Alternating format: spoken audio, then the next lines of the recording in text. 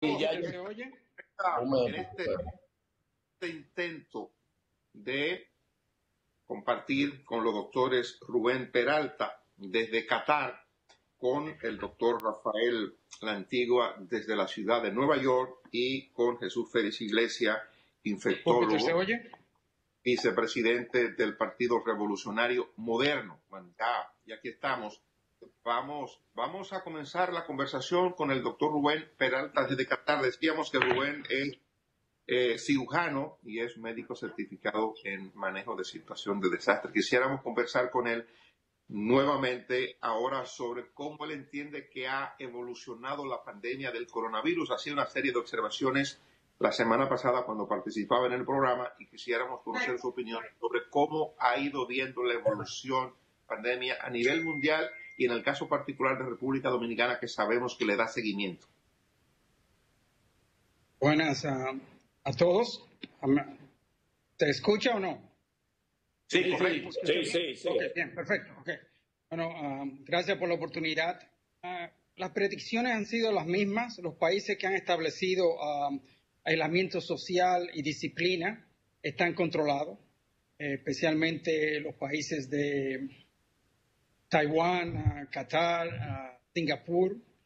Los países de Europa, Alemania ha sido con el llamado de la Chancellor Merkel, que le dijo a la población 70-80% de nosotros vamos a estar controlados si no nos ponemos las restricciones. El porcentaje de Alemania es muy envidiable comparado con el de Italia, el de España y el de Inglaterra. Por ejemplo, Alemania anda por un 2.4% de mortalidad, cuando España e Italia están entre los 10, 12 y 13%, incluyendo Francia.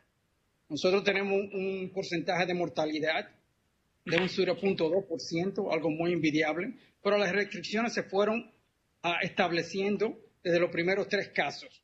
Se hicieron las primeras tecnologías que uno hace, que sería hacer prueba, aislar, rastrear todos estos casos, aislarlo y después ver el de tratamiento. Recuerden que 80% de nosotros los infectados somos portadores. O sea, yo puedo estar infectado y puedo ser un portador ahora mismo. Aprenderemos más con esta pandemia cuando la desarrollemos y estemos usando las pruebas de anticuerpos, que así podremos decirle, usted está infectado, y así podemos hacer la pregunta a nosotros, los clínicos, los científicos y los académicos, ¿qué porcentaje de inmunidad y cuánto la inmunidad nos dará a nosotros? Eso es una cosa. Doctor. Yo creo que el doctor Lantigua le hablará más de los Estados Unidos. Dígame. Rubén, ¿qué es prueba de anticuerpos? ¿Qué es prueba de anticuerpos? Ok, eso es muy importante. La prueba que estamos haciendo es para ver si usted tiene el virus o está infectado, que es la que se llama el PCR o la prueba rápida que va comenzando. Hay pruebas rápidas de 45 minutos y la que nosotros usamos aquí es de 3 horas, 5 horas. Tiene una efectividad mejor de sensitividad, pero hay mucho cuestionamiento porque eso se desarrolló demasiado rápido y la FDA de Estados Unidos, la agencia, le dio, le dio permiso muy rápido sin evaluar la calidad de esas pruebas. Entonces, muy probable varía de un 30% de esas pruebas que puede que estén falso negativo de estos pacientes. Y esto se está dando ahora mismo en Corea. Cuando haya un brote en Corea, que estos pacientes estaban negativos y ahora más de 100 pacientes han salido positivos de la prueba. O sea, eso tenemos que todavía conseguir. La prueba de anticuerpo es que usted ha estado expuesto al virus y tu cuerpo ha desarrollado una defensa contra el virus. Doctor, ¿qué tan cerca podríamos estar de la vacuna? La vacuna, mi hermana trabaja en vacuna y trabajó mucho tiempo con el profesor Gallo, que descubrió el SIDA, el HIV, y con que era profesor con Dr. Robert Redfield en la Universidad de Maryland y Hopkins. Y la discusión es bastante caliente, parece latina, porque hay gente que dice 12 meses, 16 meses, 18 meses, y es porque se necesitan un rigor de seguridad para el paciente y también para ver qué sensitividad y qué efectividad tiene esa vacuna. O sea, por ahora, creo que lo mejor es disciplina de la ciudadanía, aislamiento social, tratar de usar máscaras, lavarse las manos, mantener la distancia, porque esto va para largo, porque si no desarrollamos un 70-80% de la población que esté ya con anticuerpos, es muy probable que nos podamos infectar. Y la segunda teoría que parece es que en el otoño puede que haya un rebrote de este virus o ligado con el nuevo coronavirus. ¿Se acuerdan que hay varias cepas? Y la cepa de China, la de Europa y de Estados Unidos se han transformado, o sea, han habido mutaciones. Bueno, sobre ese tema nos decía Lantigua el día pasado que se había hecho un estudio molecular en los Estados Unidos para determinar la procedencia del coronavirus que había entrado a Estados Unidos y que no venía de China, sino de Europa. Así que aprovechamos para pedirle la opinión sobre eso al doctor Lantigua y aprovechamos para celebrar que ustedes que son amigos, bueno, ustedes son colegas los tres, pero el doctor Lantigua y el doctor Rubén se mandaban saludos. Ahora están en pantalla los dos.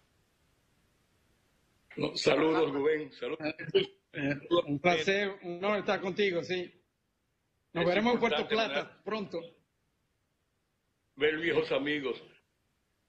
Ya como decía Rubén, tenemos problemas con la prueba, ¿no?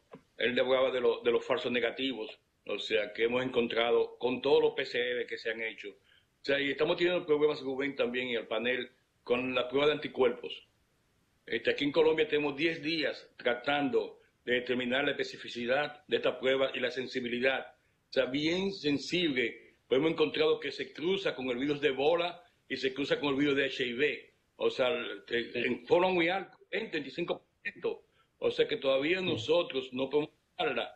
Estamos pensando quizá tenemos alguna noticia a final de semana, pero yo estuve hablando con el laboratorio ayer y me decía que estamos todavía lejos realmente, nosotros en Colombia, de poder determinar que tenemos una prueba efectiva que va a determinar los anticuerpos del paciente con COVID-19 y que no es que estamos viendo falsos positivos debido a otras enfermedades.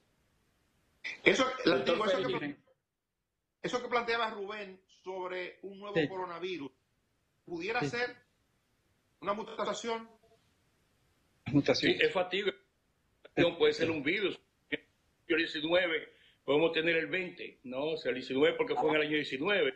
Pero podemos tener el 20, podemos tener una segunda onda.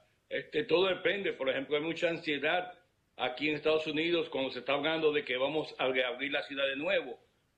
Ya vemos que Italia comenzó algunos pasitos sobre eso, España. Sin embargo, los franceses han extendido hasta el 11 de mayo su cuarentena. O sea, porque están detrás. Nosotros sabemos que New York estuvo delante, pero todavía hubieron 671 muertos en New York ayer. Una cantidad increíble. Y Massachusetts, que es parte del plan, está 2 semanas detrás. New Orleans, Illinois y la Florida están 2 semanas detrás. Delante están California, Washington. Pero todo está ligado a lo que nosotros sabemos. O sea, es el aislamiento social que ha permitido realmente controlar un poco y mitigar el virus. Y si se abren las puertas, vamos a seguir a caer en una segunda curva alta de nuevo. Y entonces hay mucha ansiedad en unidades porque hay mucha gente todavía en los apartamentos, en las unidades de cuidados intensivos, hospitales afectadas por el virus. Y la pregunta destinada al doctor Jesús Feris. Doctor, ¿se está manejando aquí en República Dominicana adecuadamente el proceso? No, definitivamente no. Antes de hablar, déjeme darle un saludo a Rubén y a Rafi. Y me están escuchando. Gracias. Bendiciones. Miren, yo estoy muy preocupado con lo que está sucediendo en nuestro país. Ayer se reportó 3.167 positivos, pero realmente, y 177 fallecidos. Lo que quiere decir que tiene una tasa de letalidad de 6%. Pero cuando uno divide el número de pruebas realizadas, que son 10.075, por el número de días, que son 44 días desde que comenzó el día 1 de marzo, se hacen 229 pruebas por día. Pruebas muy pocas para uno poder determinar cuál es el impacto de esta pandemia en la República Dominicana. Y claro, con pocas pruebas van a haber pocos casos positivos, pero sabemos que los hospitales están llenos de pacientes con síntomas respiratorios muy parecidos al COVID-19, pero no se reportan porque no tienen pruebas. Y muchos que han fallecido también no se reportan porque tampoco hay pruebas. Lo que quiere decir que tenemos que aumentar el número de pruebas, como ya Rubén lo ha dicho, que tienen una baja mortalidad y es la cantidad que han realizado.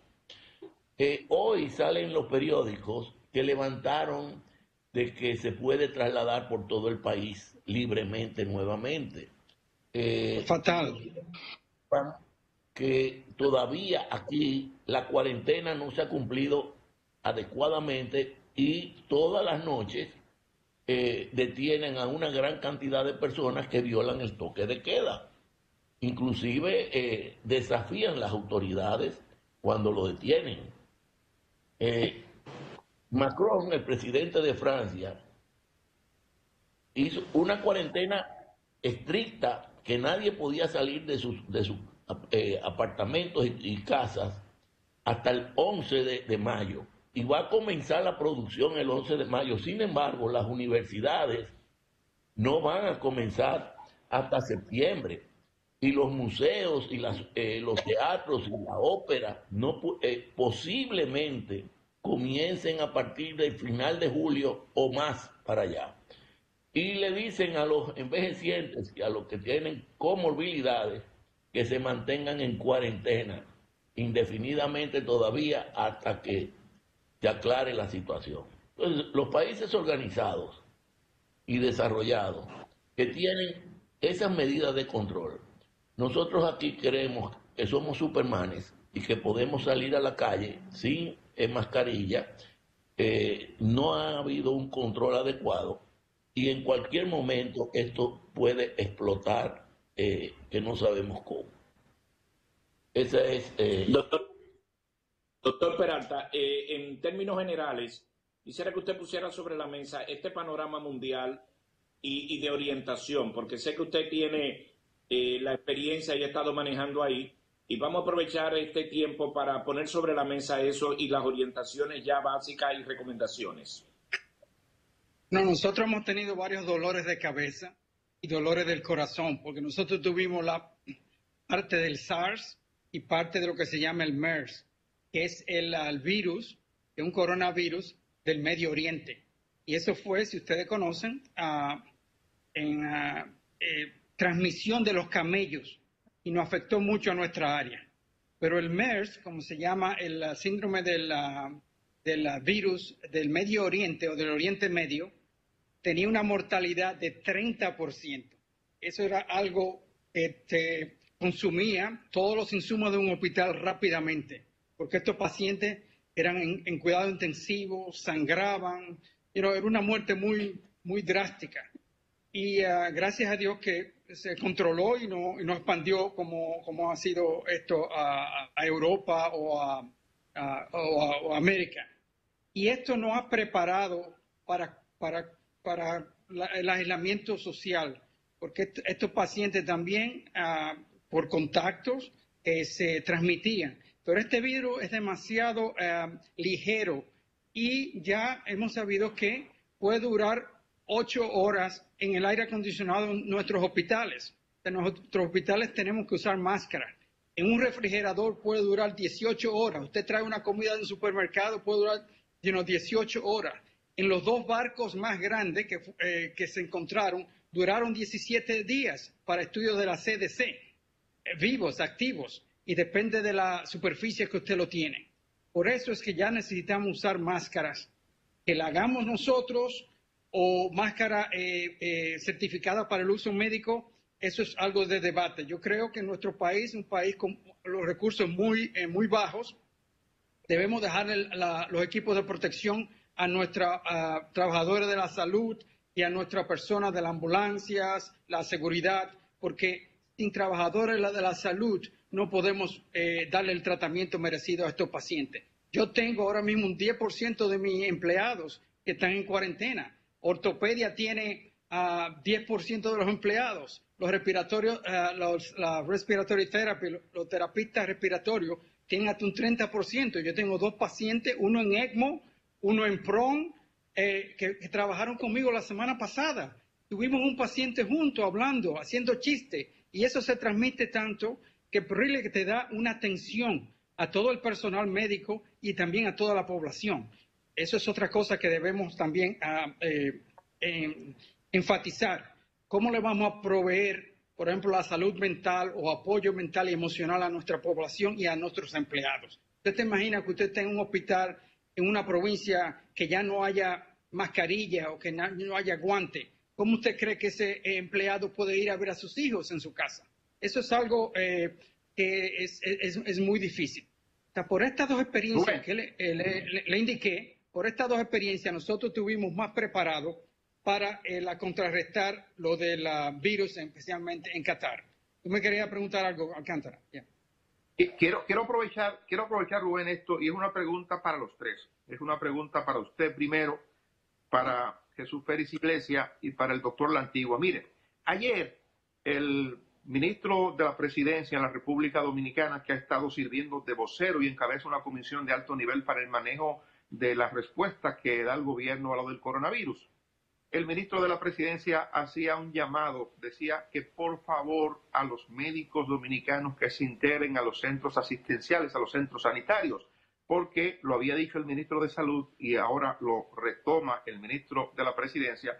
Se ha denunciado que los médicos no han sido los más colaboradores posibles, están dejando a los internistas y a los pasantes solos en los centros sanitarios. Entonces yo a ustedes 3, comenzando con usted, Rubén, le quiero pedir una valoración y una exhortación a los médicos o una exhortación al gobierno para que se busque la manera de que los centros estén debidamente atendidos por parte del personal médico. Como humanista, yo creo que este problema es una calle de 2 vías. El gobierno tiene que ofrecernos la protección a nosotros para nosotros poder trabajar. Porque si usted le da un virus y les da en Dajabón y no hay ventilador en Dajabón y no hay de las drogas que se le han dado a gente que tiene mucho poder económico, ese señor se va a morir y la familia se va a morir. También es otra cosa que hacemos. Nosotros nada más nos enfocamos en la mortalidad, pero los pacientes que mueren, que no se han registrado, que mueren en la calle, que mueren en su casa, que mueren que no son en los hospitales, como ha pasado, que el doctor Lantigua le va a decir más tarde. Hay más de 30,000 pacientes que no han muerto en los hospitales en Nueva York y puede que sea mayor. Entonces nosotros venimos de los estratos donde hay una densidad poblacional muy grande. No hemos rastreado nuestros barrios. Yo he visto todos estos videos en la Semana Santa. Aquí se observó que somos un país musulmán más Semana Santa que en República Dominicana. Entonces, como les digo, es algo de 2 vías. Si el gobierno no nos protege a la ciudadanía, ¿quién nos va a proteger?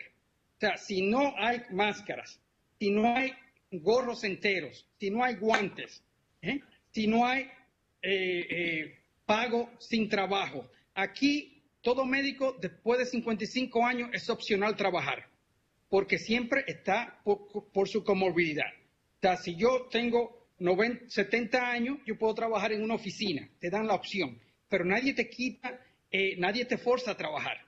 ¿Entiendes? O sea, acabo de tener 3 y nosotros tenemos hospitales dedicados para coronavirus. El centro de trauma, que es el más grande que tenemos aquí, que es el único, este centro no hay coronavirus, al menos que el paciente venga politraumatizado. O sea, nosotros tenemos una profesión que no podemos dar el lujo de decirle que no, si el paciente, el hígado se le desbarató, o si se cayó de una construcción, o si estuvo entre Irán y otros y vienen abaleados. Tenemos que atender a todo el mundo. Ahora, hay que tener insumos, porque todos los pacientes aquí se consideran COVID positivos hasta que se demuestre lo contrario. Bien. ¿Entendió? O sea, una cosa es hablarle sí, a la prensa, una cosa es hablarle a la prensa, otra cosa es responder y proteger lo que le llamamos héroes. Nosotros no queremos héroes, somos trabajadores del pueblo, de la sociedad. Todos hacemos nuestro granito de arena para la sociedad. Entendido, doctor. Vamos a escuchar al doctor Lantigua. Bueno, aquí está Feris Iglesias. Jesús, cuéntenos sobre lo que le preguntaba. Mira, los hospitales son del Estado Dominicano, los hospitales públicos. Y los gobiernos de turno, en este caso el gobierno, tiene que proveerle todos los equipos de protección a todo el personal de salud y de no salud, hasta el vigilante, el que trapea el piso. A todo el mundo en un hospital hay que proveerlo de equipo de protección, porque son los que están en la primera fila recibiendo pacientes. Y si lo vamos a perder por no tener equipo de protección, ¿quién entonces va a suplir a los médicos, a las enfermeras, a los bioanalistas, al equipo de limpieza, al personal de apoyo? Entonces, es una responsabilidad del gobierno darle equipo de protección a los trabajadores de los hospitales del Estado, así como las clínicas privadas. Es una responsabilidad de esa clínica privada darle protección que trabaja en las clínicas privadas. Y nadie tiene por qué una persona, sobre todo un médico joven, se va a inmolar para atender a una persona cuando uno puede atender a múltiples personas, pero con la primera persona que atienda sin tener el equipo de protección puede morir. Sí, adelante Lantigua. Yo creo que Rubén y Jesús lo han explicado excelentemente bien. Si usted es parte de la solución, usted tiene que ser parte de la discusión. Y los médicos dominicanos no han sido parte de la discusión. O sea, no se le puede pedir a ellos que ellos son parte de la discusión, como decían Jesús y Rubén, en la cual se material que necesita. O sea, los médicos dominicanos aquí por lo menos los hospitales están reconociendo los médicos que han fallecido debido al COVID-19. Yo no he oído todavía el primer honor que se le haya hecho a un médico dominicano, pero muchos que han fallecido donando su vida por esta situación. Inclusive aquí se está hablando a los familiares de estos personales de salud, o sea, hacer lo mismo que se hizo con el 911, proveerle a ellos una pensión a su familia y declararlos a ellos héroes nacionales. O sea, si el Estado Dominicano se preocupa tanto por la salud, debe incluir al Colegio Médico Dominicano y a los médicos dominicanos a que sean parte de la discusión. Bueno, miren, quiero decirle a los tres médicos, y los seguidores del programa lo saben, todo el staff del programa en su primera hora, este fue su punto de vista. Pedirle, inclusive por vía de Montalvo, la integración del colegio médico y sentarlo ahí, porque no va a pasar nada. O sea, nosotros hemos coincidido con esto y ustedes que entraron posterior, si alguno vio el programa temprano. Yo quiero ahora aprovechar, y ustedes tienen la experiencia, y motivado por el doctor Peralta. Doctor Peralta, usted no ha saludado a su mamá, oye. Ella me está viendo. No, pero ya ella me está viendo. Gracias, mami. Que usted se cree, acuérdese que bendiciones. Ok, miren lo siguiente. Claro que sí. Háblenme del tema de los medicamentos, porque aquí hay una locura. Aquí ahora han aparecido unos expertos hablando de medicamentos que yo no sé dónde estudiar. Entonces aquí el dominicano es muy creativo y comienza a dar medicina. Por favor, háblenme de qué debemos hacer con eso. Ustedes saben que sus conciudadanos son muy creativos. Ahora hay unos expertos aquí que recomiendan de todo. ¿Qué hacemos? Bueno, gracias por la oportunidad. No hay tratamiento para este virus. No hay tratamiento para este virus. Eso es lo primero. Lo que tenemos es... Ni la cloroquina. Todos los tratamientos son experimentales. No. Yo te diré un poquito en eso. Mira, no hay tratamiento para el virus. Lo mejor es la prevención antes de que el virus te dé a ti. Hay muchos, 80% de las personas les va bien, pero hay un 15 o 20% le va mal y un 5% le va muy, muy mal. Entonces, usted sabe cómo está en Estados Unidos, que nosotros, los medios de colorcito así, latinos y negros, estamos desfavorecidos por muchísimas razones. Primero, socioeconómica, tenemos mucha comorbilidad, Y este virus ataca a nosotros y la mortalidad es muy, muy, muy grande en nosotros. Eso es una cosa. Número dos, sean políticos, creo que es un pecado mortal, político hablar de medicina. Usted no es médico y no está en la línea de frente como nosotros, que usted ve esos pacientes que se mueren, que yo me puedo contaminar mañana, si ya no lo estoy. Usted no puede hablar de eso.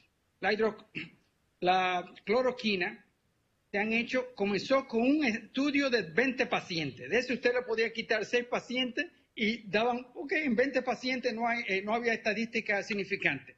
Y eso es un problema que yo le he criticado mucho a la academia. De que usted le pone COVID-19, cualquiera te lo publica. Y eso es malo, el doctor Lantigua debe saber de eso. Y doctor Iglesias también. El problema es, la cloroquina, en el último estudio que tenemos, fue parada en un estudio muy importante en Brasil por los efectos secundarios, los paros cardíacos y la mortalidad. Yo sé de personas dominicanos que han muerto de eso. ¿Okay? La otra cosa es, en las otras drogas son drogas de solamente atacar una parte de la inflamación, pero este virus ataca todo. Este virus ataca el sistema nervioso, este virus ataca la parte cardiovascular, ataca los pulmones, ¿entiendes? Y hay síndromes, hicimos una conferencia ayer, que por ejemplo da hasta accidente cerebrovascular en esto. La trombosis, los coágulos de sangre que produce este virus es enorme. Nosotros tenemos muchos problemas. Si el paciente te llega herido, te lo lleva a un camión, tiene el hígado desbaratado, sangrando hasta la muerte, tiene la cabeza también dañada, tiene los pulmones afectados con el virus, ¿cómo podemos darle anticoagulación? No podemos, ¿entiendes? Es una balanza que tenemos que usar. Por eso es mejor prevenir que lamentar. La otra cosa que ha pasado, ayer estaba discutiendo, como le dije con mi hermana, que el profesor Galo quieren reactivar lo que se llama cuota, la vacuna del polio. Ellos creen que tal vez la vacuna del polio le dará alguna vez una preferencia de protección. Pero todo eso es en teoría.